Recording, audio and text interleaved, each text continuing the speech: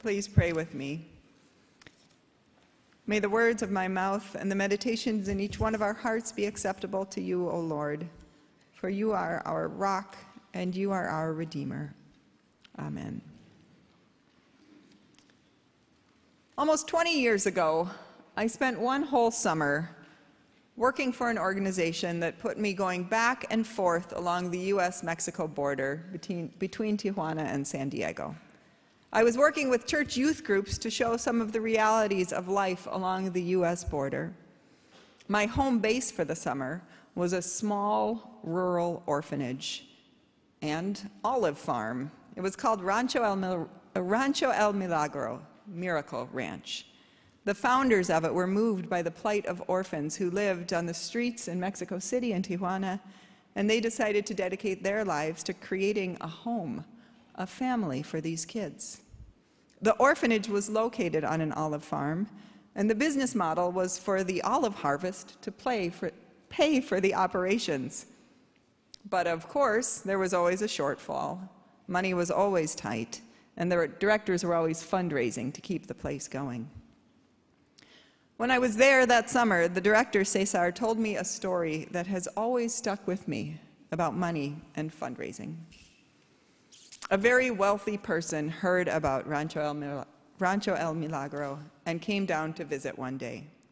Having spent almost no time there, the potential donor met with Cesar and offered a very significant financial contribution. I don't remember the dollar amounts, but I recall Cesar saying it was the kind of gift that would be very hard to turn down. But he did. He turned it down. Instead of accepting the check, Cesar invited the man to spend a week living at the orphanage, far from any major city center, dusty and very impoverished, beans every day. It was a place that was also full of love.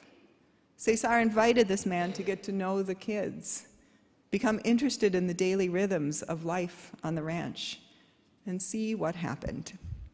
He told him, "I don't want your money. I want your heart." The gospel lesson we heard today is one that can be hard to hear. I know I almost cut about 2/3 of it because we have a long worship service, and I thought, gosh, all this stuff, you got to explain a lot of context to really do justice to this, and I'm not going to explain all the context. You can Google some Bible studies on your own, though, if you're interested, or come to the weekly Bible studies where we hash all these things out. I do want to say anytime that divorce comes up in Scripture, I am aware that it can be particularly hard to hear because we are a church with many people who have undergone divorce. And I hope that you all know that the teachings on divorce have really changed. And one of the things that underscores what Jesus is doing here is he's actually doing something radical that doesn't sound radical to us, but in his time, he's actually giving some protection to a woman in the case of divorce that wasn't in play before. So he's actually modeling that divorce changes and how we understand divorce changes over time. Anyway, all to say, I have seen people undergo divorces and it was the best possible thing for their lives. And if you are one of those people, please do not hear this text as a judgment on your life. This is a hard gospel lesson to hear. Jesus is telling his followers that as they embark on the life of discipleship, they will need to hold themselves and one another to some very high standards. They aren't supposed to just do away with the religious laws and norms that gave them identity and community in the past. No, they are to fulfill them, to do better, and then some. They're to have such integrity that they're able not only to control their outward actions, but also their inward being. It's not good enough just not to kill. You're supposed to not even get angry. It's not good enough to avoid adultery. You're supposed to not even think of another person that way. And if your right hand causes you to sin, cut it off. Do what you need to do to be right all the way through. I don't think Jesus would be pleased for us all to walk out of worship today missing arms or eyeballs, literally or metaphorically speaking. And this is one of the places where almost certainly Jesus is talking in metaphor I have heard no record of any disciples of Jesus actually chopping off their own limbs, at least in Jesus' time, because it caused them to sin. But I do think he's speaking in such extreme measures because he wants us, like his disciples originally, to take their life seriously and to realize that the life that God invites us to by following Jesus isn't just some surface level change.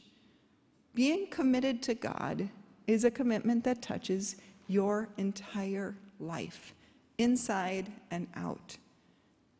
It's hard stuff. It requires you to have some discipline. I mean, you all know this because you all got to church this morning.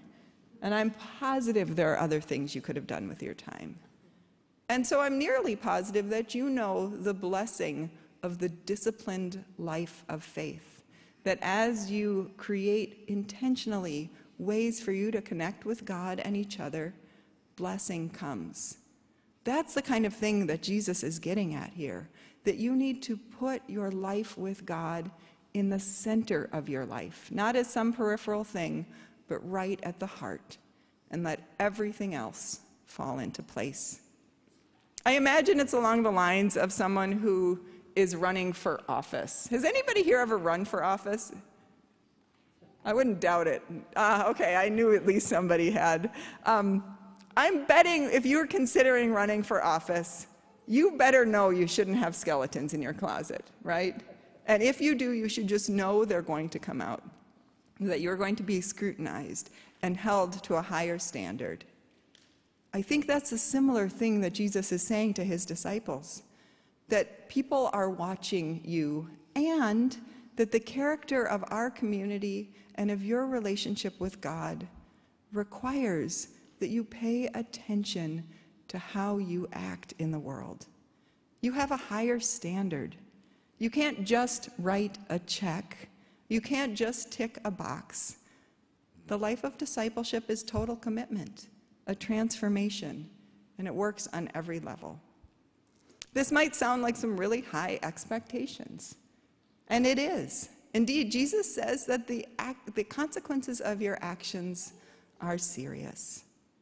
But that's true, isn't it?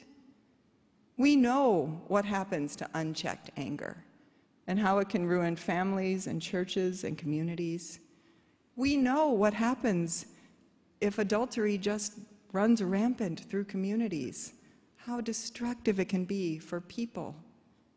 We know what happens if people are making all sorts of promises that they can't keep and trying to curry favor with people, making their yes no and their no yes, working two sides of an angle, and how hard that can be.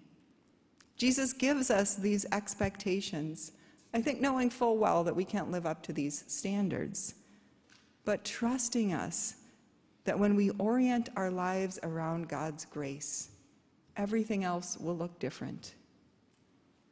It's helpful to remember that when Jesus says all this to his disciples, none of them follow through, not perfectly. It's not to let us off the hook, but to drive us to remember that on this Commitment Sunday, what we remember first and foremost is that God's commitment to us is the most important thing, and the thing that cannot be broken. And in response to that, we commit too. We say, yes, God, we want to give you everything that we have, not just our check, not just 10%, although that's nice, but everything. All of our relationships, all of our life. It's all for God. Soon we will be invited to give our financial pledges. We're going to do this again next week because somehow in the press of everything that was happening last week, it kind of got lost in the shuffle. And I always know if I'm surprised that something is happening, other people probably are too. In fact, Pledge Sunday so crept up on me that I am not prepared to offer my pledge today. I usually like to be the one that leads the pledging along with the council and the stewardship team, but my husband and I have simply not had the time and the space to sit down and pray and think thoughtfully about how we will give, and we like to do that. So if you're not ready to pledge today, You get a chance to do it again next week or even in the weeks to come.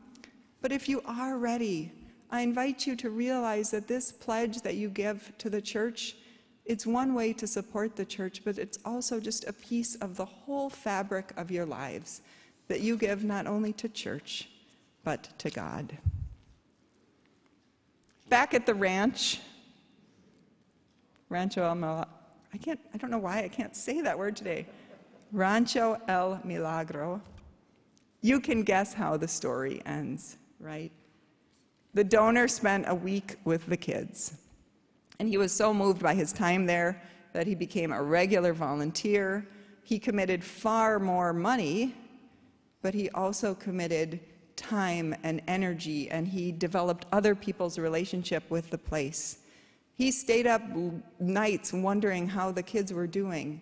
He became part of their family, and they became part of his. And that's what God wants from us. It's not about our money.